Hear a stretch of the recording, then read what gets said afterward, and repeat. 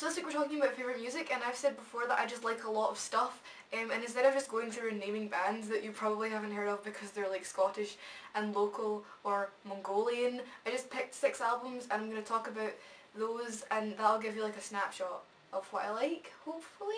Although they're by no means representative of the whole, because I like a lot of stuff and it's eclectic and weird. So okay, let's start.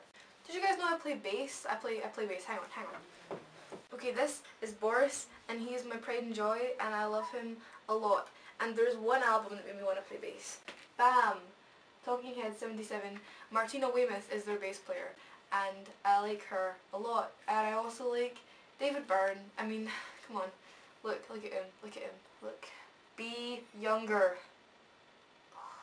Also, this album has Psycho Killer on it, which is definitely one of the best songs of all time. It's too good. I like it too much. People are weird about the White Stripes. One time I told this guy that I liked the White Stripes, and he said to me, people who like the White Stripes aren't people who like music. And I take issue with that, okay? Because no. I saw Frightened Rabbit supporting Snow Patrol at Bellhausen Park, and that was like my second ever gig, and I went out and I got their album. Well, they have more than one album. This is the album that I got. So I've had this for a couple of years now, and it's called The Midnight Organ Fight, and I think it may be my favourite album that I've ever listened to. Just please listen to it. Please. You don't have to listen to any of the rest of this, but please listen to this, because they're Scottish and they're really great. And if you can get through this without crying, then you are a better man than I. Maybe it's just me. Maybe it's just me that cries at this. I don't know. It's like the second last song that does it for me. It's not like Hospice, because I think everybody cries at Hospice. Maybe that's also just me. And of course we can't go through this list without mentioning the Almighty Bowie. Praise be to Saint David. I love you lots and lots and lots.